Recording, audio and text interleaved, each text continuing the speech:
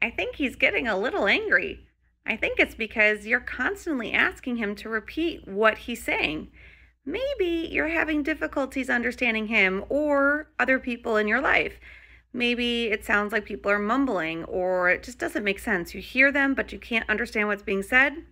Sounds like you might need a hearing test. Remember, we don't really hear with our ears. Yes, our ears pick up the sound, but that sound has to be sent to the brain for the brain to process it.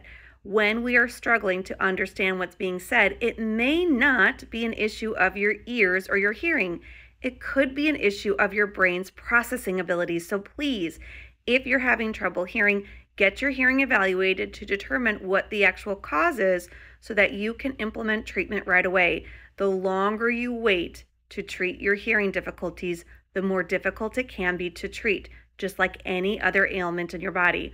All right, friends, I'm Dr. Maria Morrison, audiologist. I'm your expert in hearing healthcare, and I'll see you next time. Bye-bye.